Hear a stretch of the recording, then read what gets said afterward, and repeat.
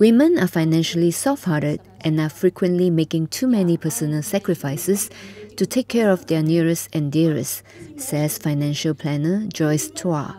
In the session on Women, Your Finances, Your Future, Joyce said women are also often ruled by their heart instead of their head when it comes to money.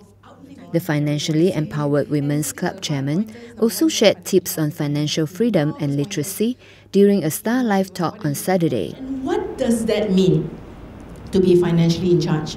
Now, to be financially in charge means that you behold concepts, or you understand concepts about financial literacy, that you are financially literate. And what is financial literacy?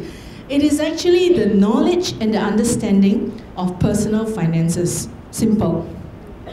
And what are these concepts? These concepts involve your cash flow, your investments, knowing what insurance policies you have, how much are you covered, knowing where your estate plans, what your estate plans are, and knowing simple concepts such as time value of money. Financial literacy is important because it's not so much of how much you earn that gets you to where you want to be. It is how much you are in charge of your money that gets you to where it is. The talk also covered risks to women's financial freedom, including death of a spouse, divorce, and inflation.